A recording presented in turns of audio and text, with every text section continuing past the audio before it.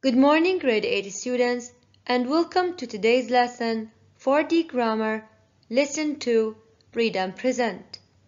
Please open your student's book, page 53. Let's get started with the learning objectives. By the end of this lesson, you will be able to differentiate between so and such through completing 5 sentences correctly. Identify specific details after listening carefully to a man talking on a radio show. In today's lesson, I'm going to look at clauses of result with such, that, and so, that.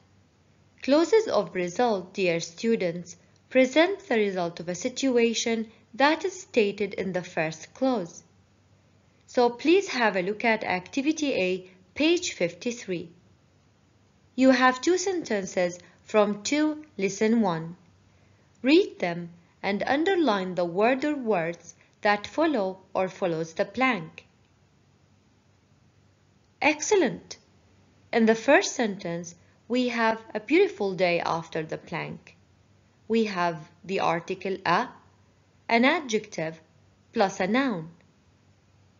In the second sentence, we have dark after the blank. You are right. Dark is an adjective. Now try to complete the sentences with so or such. Are you done? Listen to the audio and check your answers. 3. Grammar. A. Read the following sentences from 2 Lesson 1 and complete them with so or such. Then listen and check your answers. 1. It's such a beautiful day that I don't want to stay indoors. 2. It's so dark that I can't see a thing. Let's check your answers. Number 1, it's. Well done. It's such a beautiful day that I don't want to stay indoors. Number 2, excellent. It's so dark that I can't see a thing.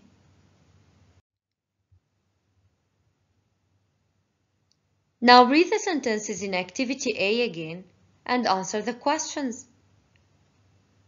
Let's read together. It's such a beautiful day that I don't want to stay indoors. It's so dark that I can't see a thing. What doesn't the woman want to do? Excellent. She doesn't want to stay indoors. Why doesn't she want to do this? You are right, because it's such a beautiful day. So it's such a beautiful day that as a result, the woman doesn't want to stay indoors. We have a cause and an effect here. The fact that it's such a beautiful day is the cause, and the fact that the woman doesn't want to stay indoors is the result or the effect. Now have a look at the second sentence. It's so dark that I can't see a thing. What can the man do? Very good. He can't see a thing. Why can't he do this? Well done, because it's so dark. Here again, we have a cause and a result, or an effect. Can you guess the cause? Excellent. It's so dark. What's the result of that? You are amazing. The man can't see a thing. The cause and effect relationship describes something that happens and why it happens. Now, can you complete the rule? Excellent. We use so plus adjective or adverb plus that. Well done.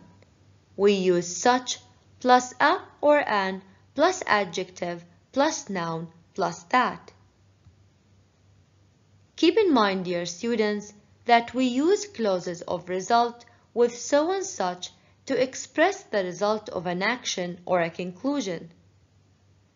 When we use such, we follow the pattern such plus a or an plus adjective plus noun plus that. Have a look at this example. It was such a hot day that we all went swimming. It was such a hot day, and as a result, we all went swimming. We use such plus the article a plus an adjective, which is hot, plus a noun, which is day, plus that. Pay attention that we can't drop that and say, it was such a hot day, we all went swimming. Should we use a or an after such all the time? The answer is no.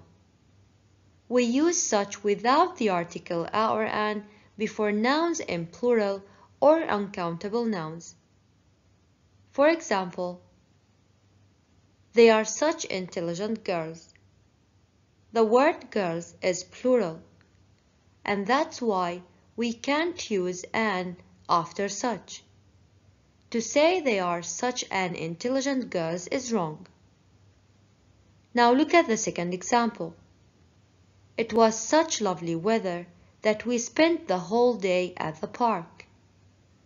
The word weather is uncountable, and that's why we can't say it was such a lovely weather.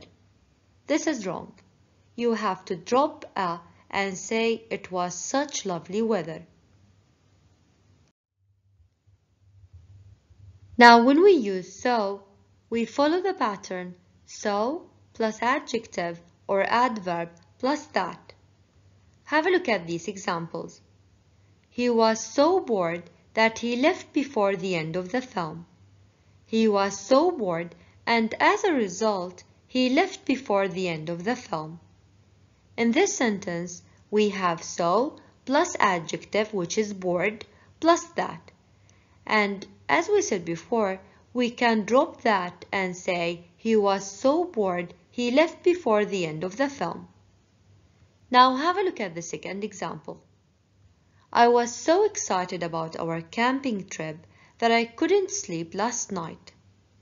I was so excited about our camping trip, and as a result, I couldn't sleep last night. In this sentence, we have so plus the adjective excited, and we have that too. Let's do this activity to see which one would go in each plank. Pause the video, take a couple of minutes, and try to do it by yourself. Are you ready? Let's check your answers. Number 1. It was excellent. It was such a cold morning. Number 2. The view was well done. The view was so impressive. Number 3. We had very good. We had such a great time. Number 4. The campsite was well done. The campsite was so far. Number 5. My best friend excellent. My best friend is such a good mountain climber.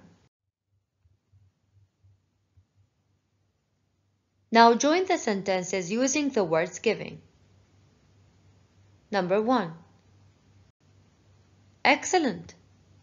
We are so bad at fishing that we didn't catch any fish. You have to use so before the adjective bad. You have to drop the dot and use that instead of it. Number 2. Very good. My sleeping bag is so warm that I can't even sleep in the snow. Number 3. Well done. We made such a big fire that it kept us warm all night. You have to use such before the article a. Number 4. Great job. I saw such a beautiful tree that I will never forget it. Let's move on to lesson 2. You will hear a caller speaking on a radio show about an adventure he had.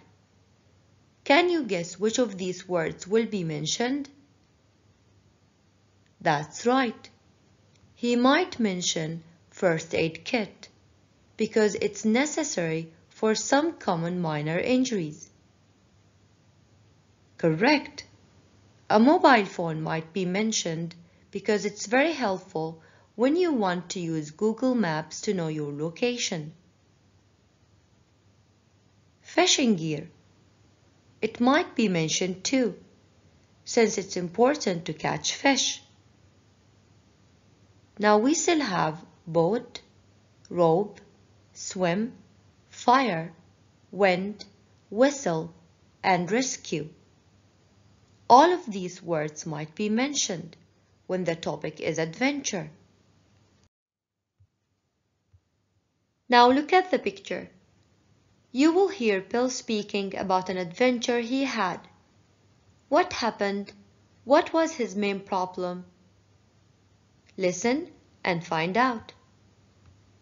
4. Listen to. B. Listen and answer the question. Choose A, B, or C. Our first caller with a story of adventure in the great outdoors is Bill from Derry. What's your story, Bill? Hi, Peter. I want to tell you about the time I went camping on my own. It did not go well. We're all listening. What happened? Well, the first challenge was putting up my tent. It was my first time. It was so difficult that I almost gave up right then. You managed to do it, though. I did, but it took so long that I was exhausted by the time I finished. I needed to relax, so I left my backpack, took my fishing gear, and walked round the lake until I found a place to fish. I spent the next hour there. That sounds perfect. It was. I even caught some fish. There was lots of dry wood around as well, so I took some back to my tent to make a fire. Great. Here's the problem. My tent wasn't there. At first I thought I was lost. Then I almost fell over something in the sand. It was my backpack. Yeah? That's when I saw my tent, out in the water. I guess I didn't put it up properly and the wind blew it into the lake. Couldn't you reach it? I thought about going to get it. I even put one of my feet in the water, but it was too cold to swim. Why didn't you call for help? Didn't you have a mobile phone? I did, but I had no signal. Anyway, I was starting to get really hungry. I didn't know what to do, so I made a fire and sat down to cook my dinner and think. You stayed very calm. What did you do in the end? While I was cooking, a boat appeared. I started shouting and the man in the boat saw me and came to help. He brought my tent back to shore for me. He even helped me dry it and put it up properly. So what was Bill's main problem? That's right, his tent. In Activity C, read through the sentences A to H first. Then rewind a little bit to the listening audio and listen again to put the events in the correct order. Pay attention that the first one has been done for you. So what's the correct sequence of the events? Check your answers.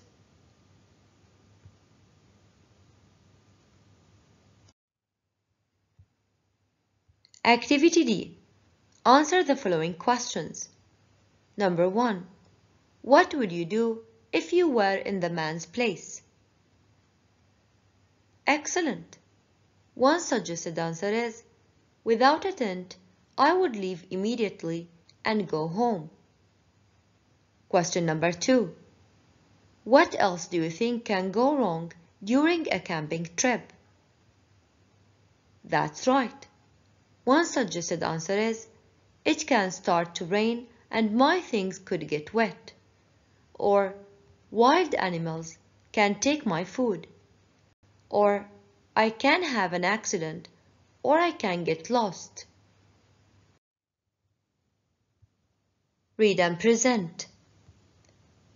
Do some research and find another outdoor adventure. You can search the internet to find the information you need. Then, present your outdoor adventure to the class. Make sure you include the following: when did it happen? Where did it happen? What was the weather like? Mention details about what happened. Don't forget to mention what happened in the end and how the people involved felt. Thank you for watching.